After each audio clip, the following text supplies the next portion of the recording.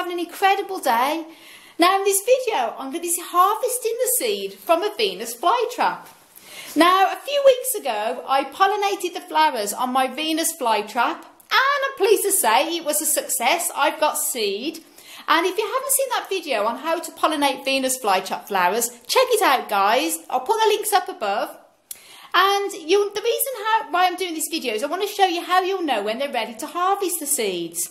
Well, first of all, if it's been a success, the seed at the top, the pods at the top form almost like a very tiny miniature sunflower head. And they go jet black, and that's how you know that they've been pollinated. They start to swell up as well, and in this case there's lots of tiny little seeds all bursting out the pods, which is brilliant. And when it comes to harvesting them, obviously, rather than getting the plate and then getting them all off like that, because they're going to go everywhere, is to cut the heads off and have a plate ready. As in this case, I've got a plate here with a bit of kitchen roll tissue paper there to catch any seeds. And then what I'd recommend doing is obviously cutting off the heads, like so. Get your hand like that, put them into the dish.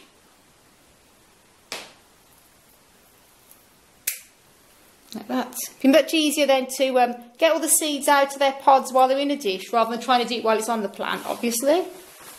I'm not sure if there's seed in there, but I'll cut them off anyway because they look a bit small.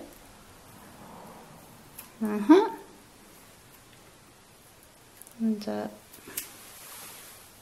there, like that. And then the next thing I'm going to do now is I'm going to be separating the pods to get the seed out. And I'm going to show you how to do that. So guys, once you've cut the heads off, what you can do at this point is actually remove the stems, the flower stems, because then it means if you get rid of these stems, the energy can go towards the rest of the plant and help building some more healthy plant growth, including the traps. So cut back as far close to the base as you can, obviously making sure that you don't cut off any of the traps or the other leaves, and then just snip it to the base like so.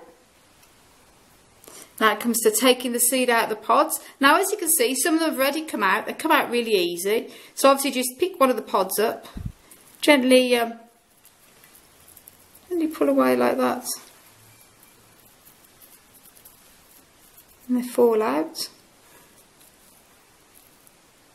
There you go. I'm just coming out really easy.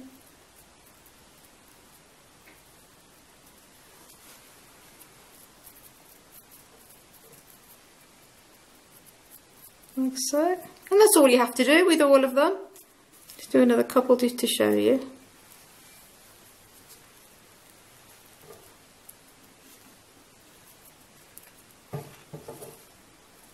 So there you go, guys. That's my first harvesting of my first ever Venus flytrap seeds. And I'm going to be sowing these seeds over the next couple of days, so stay tuned for a video there. And what I recommend you do is that once you've obviously harvested the seed, you'll have a bit of the little bit of the flower head dried up parts, is to separate as much as that from the seed as you can. Put the seeds into either a clear plastic bag or paper envelope.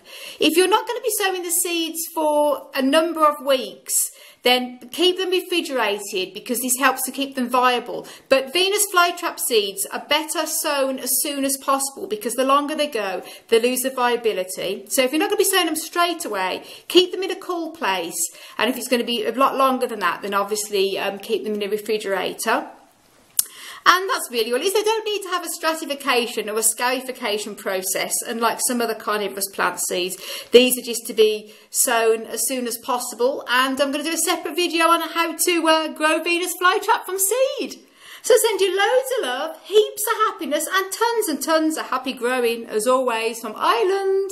Until the next video, bye!